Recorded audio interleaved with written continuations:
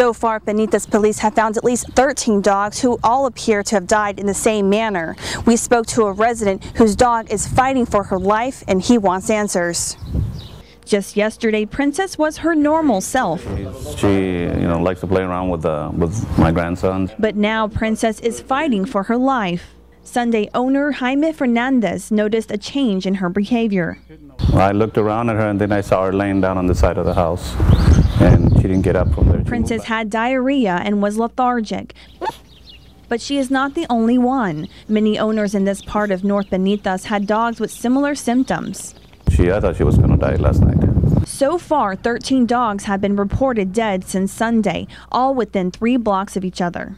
One thing in common with all these cases is that residents have found a bright red meat in their dog's throw up, leading many to believe their dogs were poisoned.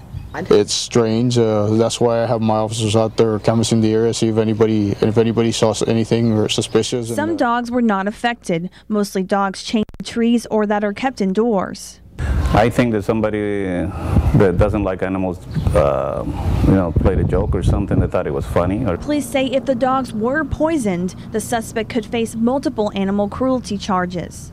But while residents wait for answers, Jaime prays his Princess will survive to see another day.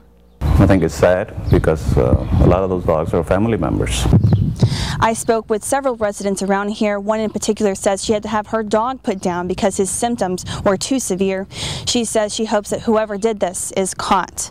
Reporting in Penitas, Nadia Galindo, Action 4 News.